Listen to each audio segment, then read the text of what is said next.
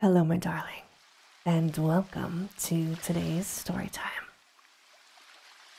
Today is our 5-year anniversary. Happy anniversary. And I have for you in the background a pirate ship on the ocean. Now, close your eyes, lay back, and let me read you to sleep. And now, on with our story time. Manuscript found on the coast of Yucatan. On August 20th, 1917, I, Karl Heinrich, Graf von Altberg, Ehrenstein, Lieutenant Commander in the Imperial German Navy and in charge of the submarine U-29, deposit this bottle and record in the Atlantic Ocean at a point to me unknown, but probably about north latitude 20 degrees, west longitude 35 degrees, where my ship lies disabled on the ocean floor. I do so because of my desire to set certain unusual facts before the public, a thing I shall not, in all probability, survive to accomplish in person, since the circumstances surrounding me are as menacing as they are extraordinary, and they involve not only the hopeless crippling of the U-29, but the impairment of my iron German will in a manner most disastrous. On the afternoon of June 18th, as reported by wireless to the U-61, bound for Kiel, we torpedoed the British freighter Victory, New York, to Liverpool in north latitude 45 degrees 16 minutes, west longitude 28 degrees 34 minutes, permitting the crew to leave in boats in order to obtain a good cinema view for the Admiralty records. The ship sank quite picturesquely, bow first, the stem rising high out of the water, whilst the hull shot down perpendicularly to the bottom of the sea. Our camera missed nothing, and I regret that so fine a reel of film should never reach Berlin. After that, we sank the lifeboats with our guns and submerged. When we rose to the surface about sunset, a seaman's body was found on the deck, hands gripping the railings in a curious fashion. The poor fellow was young, dark, and very handsome, probably Italian or Greek, and undoubtedly of the Victory's crew. He had evidently sought refuge on the very ship which had been forced to destroy his own. One more victim of the unjust war of aggression which the English are waging upon the fatherland. Our men searched him for souvenirs and found in his coat pocket a very odd bit of ivory carved to represent a youth's head crowned with laurel.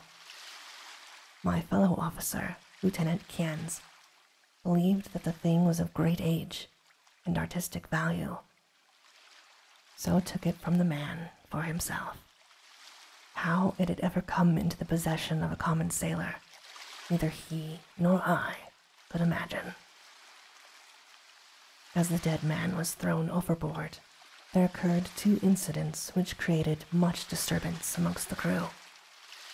The fellow's eyes had been closed, but in the dragging of his body to the rail, they were jarred open, and many seemed to entertain a strange delusion that they gazed steadily and mockingly at Schmidt and Zimmer, who were bent over the corpse.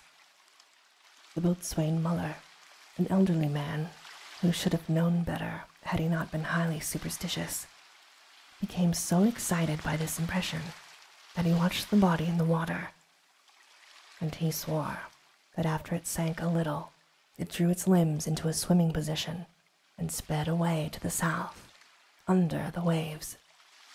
Kienz and I did not like these displays of peasant ignorance, and we severely reprimanded the men, particularly Muller. The very next day, A very troublesome situation was created by the indisposition of some of the crew. They were evidently suffering from nervous strain from our long voyage, and they had had bad dreams. Several seemed quite dazed and stupid, and after satisfying myself that they were not feigning their weakness, I excused them from their duties. The sea was rather rough, so we descended to a depth where the waves were less troublesome. Here we were comparatively calm, despite a somewhat puzzling southward current, which we could not identify from our oceanographic charts. The moans of the sick men were decidedly annoying, but since they did not appear to demoralize the rest of the crew, we did not resort to extreme measures. It was our plan to remain where we were and intercept the linear dossier mentioned in information from agents in New York.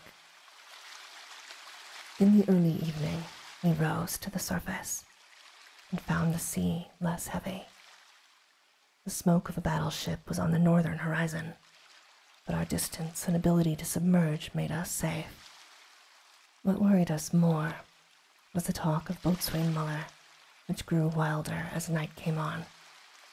He was in a detestably childish state, and babbled of some illusion of dead bodies drifting past the undersea portholes, bodies which looked at him intensely, and which he recognized in spite of bloating as having seen dying during some of our victorious German exploits. And he said that the young man we had found and tossed overboard was their leader. This was very gruesome and abnormal, so we confined Muller in irons and had him soundly whipped. The men were not pleased at his punishment, but discipline was necessary. We also denied the request of a delegation headed by Seaman Zimmer that the curious carved ivory head be cast into the sea. On June 20th, Seamen Boheen and Schmidt, who had been ill the day before, became violently insane. I regretted that no physician was included in our complement of officers, since German lives are precious, but the constant ravings of the two concerning a terrible curse were most subversive of discipline, and so drastic steps were taken.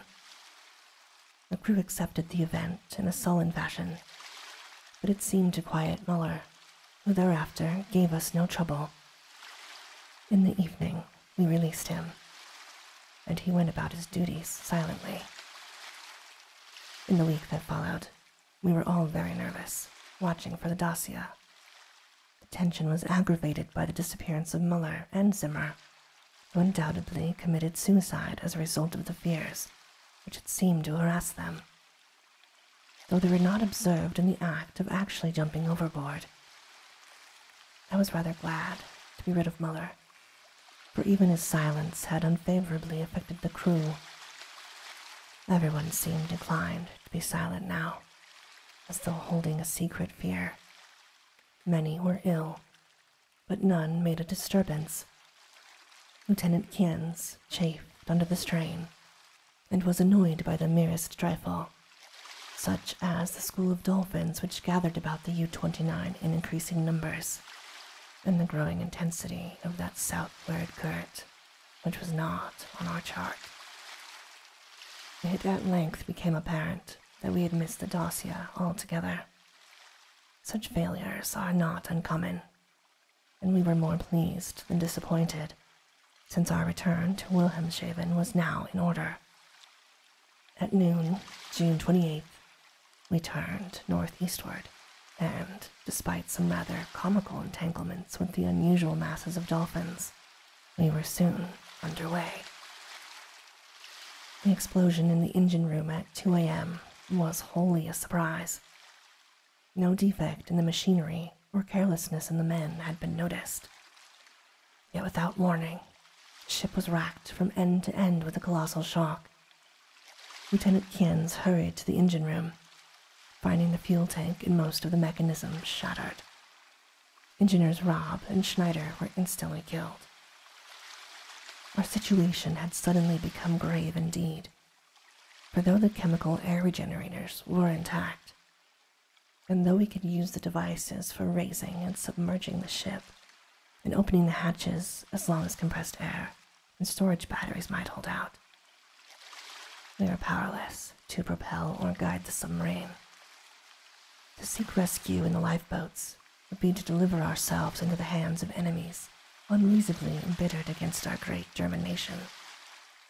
And our wireless had failed ever since the Victory affair, meaning no more contact with a fellow U-boat of the Imperial Navy. From the hour of the accident until July 2nd, we drifted constantly to the south, almost without plans, encountering no other vessels. Dolphins still encircled the U-29, a somewhat remarkable circumstance considering the distance we had covered. On the morning of July 2nd, we sighted a warship flying American colors, and the men became very restless in their desire to surrender. Finally, Lieutenant Menz had to shoot a seaman named Traub, who urged this un-German act with especial violence. This quieted the crew for a time, and we submerged unseen. The next afternoon, a dense flock of seabirds appeared from the south, and the ocean began to heave ominously. Closing our hatches, we awaited developments until we realized that we must either submerge or be swamped in the mounting waves. Our air pressure and electricity were diminishing, and we wished to avoid all unnecessary use of our slender mechanical resources. But in this case, there was no choice. We did not descend far, and when, after several hours, the sea was calmer, we decided to return to the surface. Here, however, a new trouble developed, for the ship failed to respond to our direction, despite all that the mechanics could do. As the men grew more frightened at this undersea imprisonment, some of them began to mutter again about Lieutenant Kien's ivory image. The sight of an automatic pistol calmed them. We kept the poor devils as busy as we could, tinkering at the machinery, even when we knew it was useless. Kien's and I usually slept at different times, and it was during my sleep about 5 a.m. on July 4th that the general mutiny broke loose. The 6 remaining pigs of seamen, suspecting that we were lost, had suddenly burst into a mad fury at our refusal to surrender, and were in delirium of cursing and destruction. They roared like the animals they were, and broke instruments and furniture indiscriminately, screaming about such nonsense as the curse of the ivory image and the dead youth who looked at them and swam away. Lieutenant Kienz seemed paralyzed and inefficient. I shot all 6 men, for it was necessary, and made sure that none remained alive. We expelled the bodies through the double hatches and were alone in the U-29. Kienz seemed very nervous and drank heavily.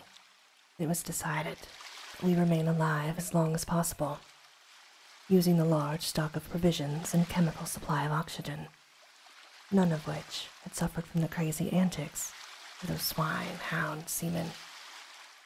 Our compasses, depth gauges, and other delicate instruments were ruined, so that, henceforth, our only reckoning would be guesswork, based on our watches, the calendar, and our apparent drift, as judged by any objects we might spy through the portholes or from the conning tower. Fortunately, we had storage batteries still capable of long use, both for interior lighting and for the searchlight.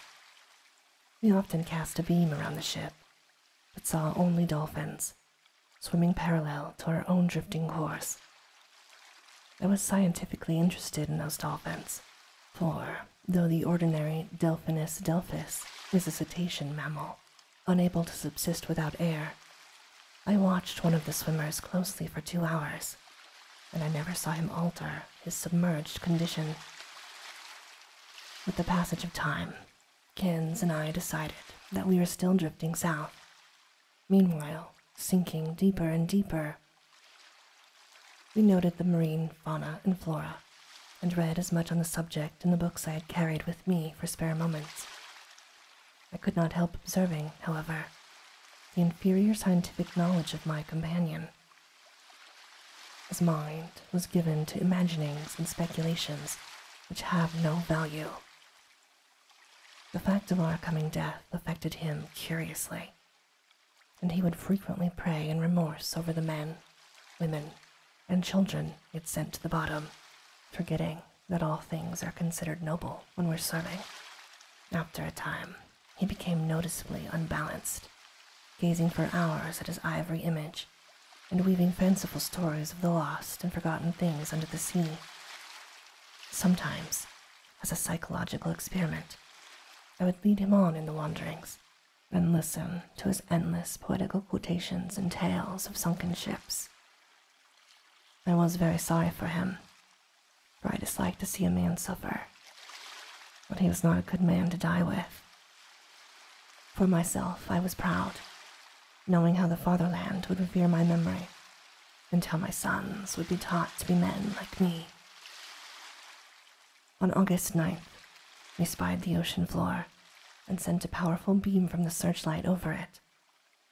It was a vast, undulating plain, mostly covered with seaweed and strewn with the shells of small mollusks. Here and there were slimy objects of puzzling contour, draped with weeds and encrusted with barnacles, which Kienz declared must be ancient ships lying in their graves. He was puzzled by one thing: a peak of solid matter, protruding above the ocean bed nearly 4 feet at its apex, about 2 feet thick, flat sides and smooth upper surfaces, which met at a very obtuse angle. I called the peak a bit of outcropping rock, but Kienz thought he saw carvings on it. After a while, he began to shudder, and turned away from the scene as if frightened. Yet, he could give no explanation save that he was overcome with the vastness, darkness, remoteness, antiquity, and mystery of the oceanic abysses. His mind was tired, but I am always a man, and was quick to notice 2 things: that the U-29 was standing in the deep sea pressure splendidly, and that the peculiar dolphins were still about us, even at a depth where the existence of high organisms is considered impossible by most naturalists. That I had previously overestimated our depth, I was sure, but nonetheless, we must still have been deep enough to make these phenomena remarkable. Our southward speed, as gauged by the ocean floor, was about as I had estimated from the organisms passed at higher levels. It was at 3:15 p.m., August 12th, that poor Kienz was wholly mad. He had been in the conning tower using the searchlight when I saw him bound into the library compartment where I sat reading. His face at once betrayed him. I will repeat here what he said, underlining the words he emphasized. "He is calling. He is calling. I hear him. We must go." As he spoke, I took the ivory image from the table, pocketed it, and seized my arm in an effort to drag me up the companionway to the deck. In a moment, I understood that he meant to open the hatch and plunge me into the water outside, a vagary of suicidal and homicidal mania for which I was scarcely prepared. As I hung back and attempted to soothe him, he grew more violent, saying, "Come now. Do not wait until later. It is better to repent and be forgiven than to defy and to be condemned." Then I tried the opposite of the soothing plan and told him he was mad, pitifully demented. But he was unmoved, and he cried, "If I am mad, it is mercy. May the gods pity the man who in his callousness can remain sane to the hideous end. Come and be mad, whilst he still calls with mercy." This outburst seemed to relieve a pressure in his brain, for as he finished, he grew much milder, asking me to let him depart alone if I would not accompany him. My course at once became clear. He was a German, but a commoner, and he was now a potentially dangerous madman. By complying with his suicidal request, I could immediately free myself from one who was no longer a companion, but a menace. I asked him to give me the ivory image before he went, but this request brought from him such uncanny laughter that I did not repeat it. Then I asked him if he wished to leave any keepsake or lock of hair for his family, in case I should be rescued. But again, he gave me that strange laugh. So as he climbed the ladder, I went to the levers, and, allowing proper time intervals, operated the machinery which sent him to his death. After I saw that he was no longer in the boat, I threw the searchlight round the water in an effort to obtain a last glimpse of him. I wished to ascertain whether the water pressure would flatten him, as it theoretically should, whether the body would be unaffected, like those extraordinary dolphins. I did not, however, succeed in finding my late companion, for the dolphins were massed thickly and obscuringly about the conning tower. That evening, I regretted that I had not taken the ivory image from poor Kansas' pocket as he left, for the memory of it fascinated me. I could not forget the youthful, beautiful head with its leafy crown, though I am not by nature an artist. I was also sorry that I had no one with whom to converse. Kins, though not my mental equal, was much better than no one. I did not sleep well that night, and wondered exactly when the end would come. Surely, I had little chance of a rescue. The next day, I ascended to the conning tower and commenced the customary searchlight explorations. Northward, the view was much the same as it had been all the 4 days since we had sighted the bottom, but I perceived that the drifting of the U-29 was less rapid. As I swung the beam around to the south, I noticed that the ocean floor ahead fell away in a marked declivity, and bore curiously regular blocks of stone in certain places, disposed as if in accordance with definite patterns. The boat did not at once descend to match the greater ocean depth, so I was soon forced to adjust the searchlight to cast a sharply downward beam. Owing to the abruptness of the change, a wire was disconnected, which necessitated a delay of many minutes for repairs.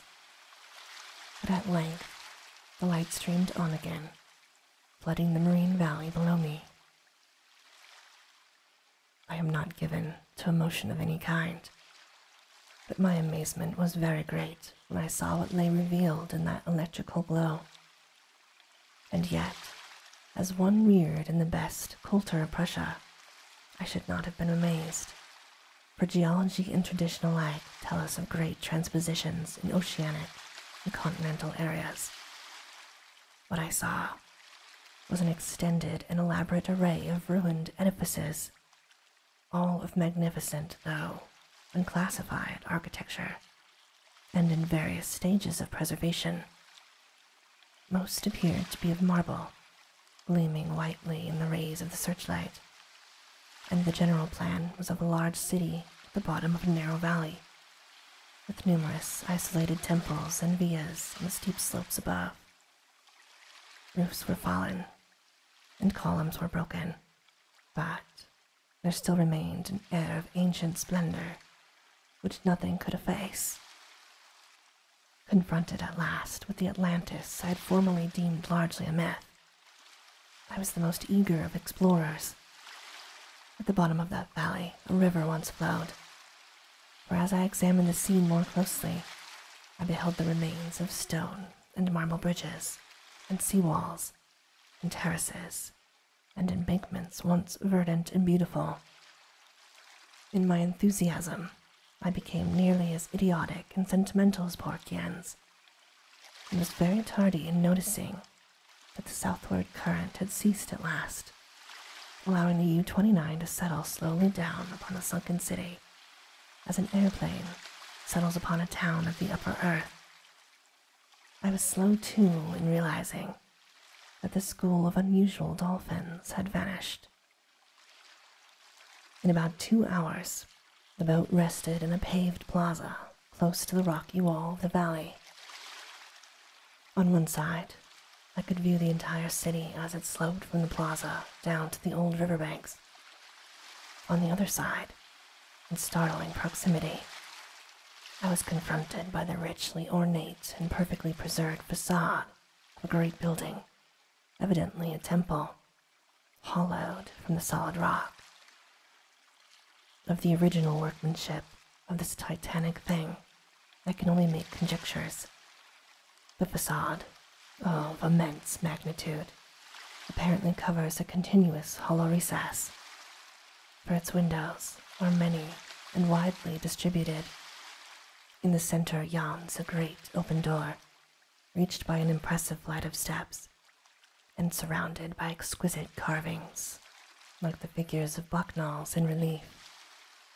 Foremost of all are the great columns and frieze, both decorated with sculptures of inexpressible beauty, obviously portraying idealized pastoral scenes and processions of priests and priestesses bearing strange ceremonial devices in adoration of a radiant god. The art is of the most phenomenal perfection, largely Hellenic in idea, yet strangely individual. It imparts an impression of terrible antiquity, as though it were the remotest rather than the immediate ancestor of Greek art. Nor can I doubt that every detail of this massive product was fashioned from the virgin hillside rock of our planet. It is palpably a part of the valley wall, though how the vast interior was ever excavated, I cannot imagine. Perhaps a cavern or series of caverns furnished the nucleus. Neither age nor submersion had corroded the pristine grandeur of this awful fane. For fame indeed it must be, and today, after thousands of years, it rests untarnished and inviolate in the endless night and silence of an ocean chasm. I cannot reckon the number of hours I spent in gazing at the sunken city with its buildings, arches, statues, and bridges, and the colossal temple with its beauty and mystery. Though I knew that death was near, my curiosity was consuming, and I threw the searchlight beam about in eager quest. The shaft of light permitted me to learn many details, but refused to show anything within the gaping door of the rock-hewn temple. And after a time, I turned off the current, conscious of the need of conserving power. The rays were now perceptibly thinner than they had been during the weeks of drifting, and as if sharpened by the coming deprivation of light, my desire to explore the watery secrets grew. I, a German, should be the first to tread those eon-forgotten ways. I produced and examined a deep-sea diving suit of jointed metal, and I experimented with the portable light and air regenerator. Though I should have had trouble in managing the double hatches alone, I believed I could overcome all obstacles with my scientific skill and actually walk about the dead city in person. On August 16th, I effected an exit from the U-29 and laboriously made my way through the ruined and mud-choked streets to the ancient river. I found no skeletons or other human remains, but gleaned a wealth of archaeological lore from sculptures and coins. Of this, I cannot now speak save to utter my awe at a culture in the full noon of glory, when cave dwellers roamed Europe and the Nile flowed unwatched to the sea. Others, guided by this manuscript, if it shall ever be found, must unfold the mysteries at which I can only hint. I returned to the boat as my electric batteries grew feeble, resolved to explore the rock temple on the following day. On the 17th, as my impulse to search out the mystery of the temple waxed still more insistent, a great disappointment befell for me. where I found that the materials needed to replenish the portable light had perished in the mutiny of those pigs in July.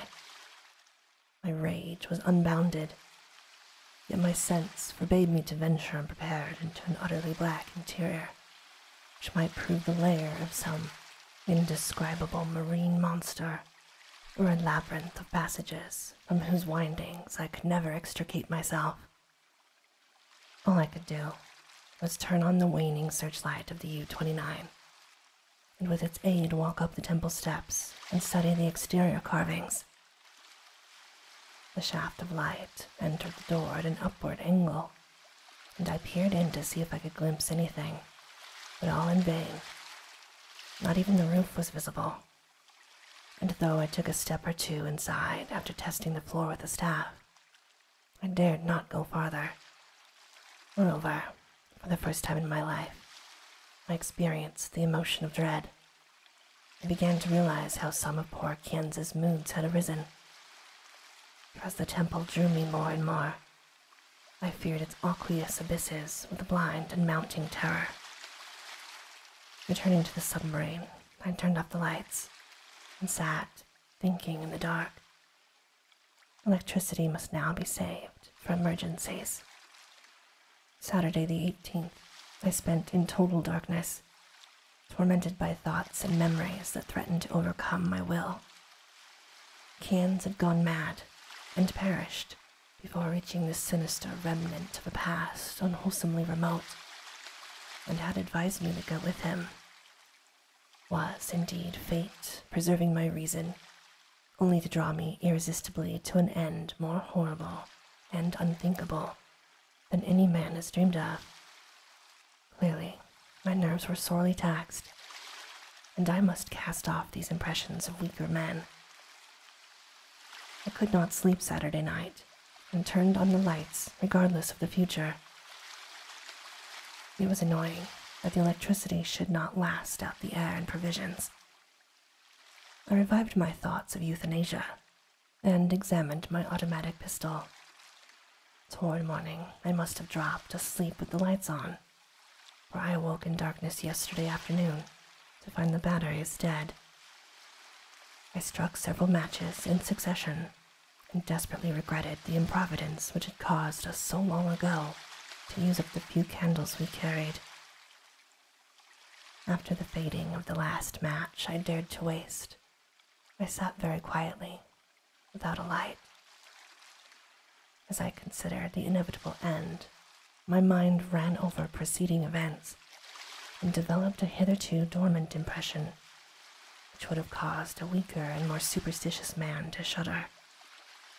The head of the radiant god in the sculptures on the rock temple is the same as that carven bit of ivory which the dead sailor brought from the sea, and that which poor Kienz carried back into that sea.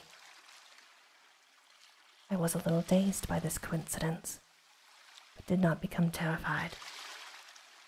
It is only the inferior thinker who hastens to explain the singular and the complex by the primitive shortcut of supernaturalism.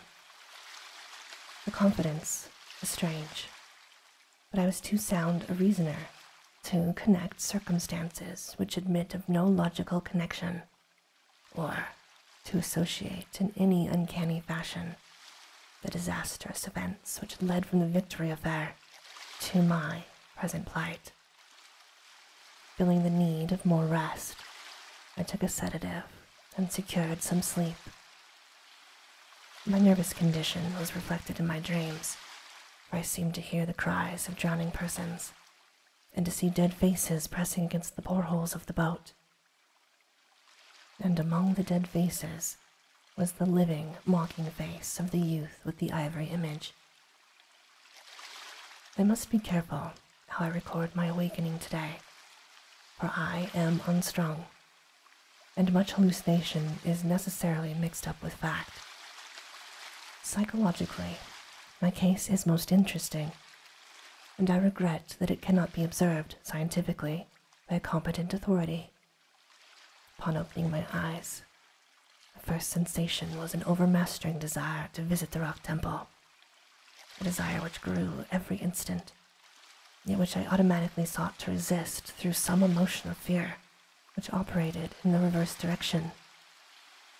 Next there came to me the impression of light amidst the darkness of dead batteries, and I seemed to see a sort of phosphorescent glow in the water through the porthole which opened toward the temple. This aroused my curiosity, for I knew of no deep-sea organism capable of emitting such luminosity. But before I could investigate, there came a third impression, which, because of its irrationality, caused me to doubt the objectivity of anything my senses might record. It was an aural illusion, a sensation of rhythmic, melodic sound, as of some wild yet beautiful chant or choral hymn, coming from the outside through the absurdly soundproof hull of the U-29. Convinced of my psychological and nervous abnormality, I lighted some matches and poured a stiff dose of sodium bromide solution, which seemed to calm me to the extent of dispelling the illusion of sound. But the phosphorescence remained, and I had difficulty in repressing a childhood impulse to go to the porthole and seek its source. It was horribly realistic, and I could soon distinguish by its aid the familiar objects around me, as well as the empty sodium bromide glass of which I had no former visual impression in its present location. This last circumstance made me ponder, and I crossed the room and touched the glass. It was indeed in the place where I had seemed to see it. Now, I knew that the light was either real or part of a hallucination so fixed and consistent that I could not hope to dispel it. So abandoning all resistance, I ascended to the conning tower to look for the luminous agency. Might it not actually be another U-boat, offering possibilities of rescue? It is well that the reader accept nothing which follows an objective truth, for since the events transcend natural law, they are necessarily the subjective and unreal creations of my overtaxed mind. When I attained the conning tower, I found the sea in general far less luminous than I had expected. There was no animal or vegetable phosphorescence about, and the city that sloped down to the river was invisible in blackness. What I did see was not spectacular, not grotesque or terrifying, yet it removed my last vestige of trust in my consciousness.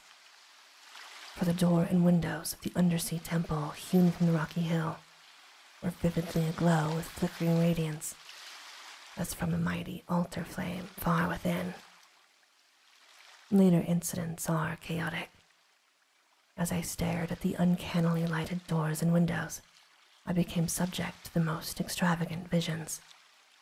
Visions so extravagant that I cannot even relate them. I fancied that I discerned objects in the temple, objects both stationary and moving, and seemed to hear again the unreal chant that had floated to me when I first awaked, and over all rose thoughts and fears, all of which centered on the youth from the sea and the ivory image whose carving was duplicated in the columns of the temple before me. I thought of poor Kien's, and wondered where his body rested with the image he had carried back into this sea. He had warned me of something, and I had not heeded. He was a soft-headed man who went mad at troubles I could bear with ease. The rest is very simple. My impulse to visit and enter the temple has now become an inexplicable and imperious command, which ultimately cannot be denied. My own will no longer control my act, and my volition is henceforward possible only in minor matters. Such madness it was that drove Kien's to his death, bare-headed and unprotected in the ocean. But I am a man of sense, and I will use to the last what little will I have. When first I saw that I must go, I prepared my diving suit, helmet, and air regenerator for an instant dawning, and I immediately commenced to write this hurried chronicle in the hope that it may someday reach the world. I shall seal the manuscript in a bottle and entrust it to the sea as I leave the U-29 forever. I have no fear, not even from the prophecies of the madman Kienz. What I have seen cannot be true, and I know that this madness of my own will at most lead only to suffocation when my air is gone. The light in the temple is a sheer delusion, and I shall die calmly like a man, in the black and forgotten depths. This demonic laughter which I hear as I write comes only from my weakening brain.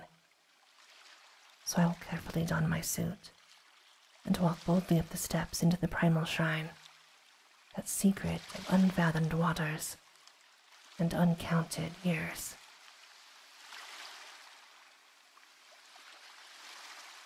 And this, my darling, ends our story time for today. As always, I hope that you have very sweet and creepy dreams. Good night.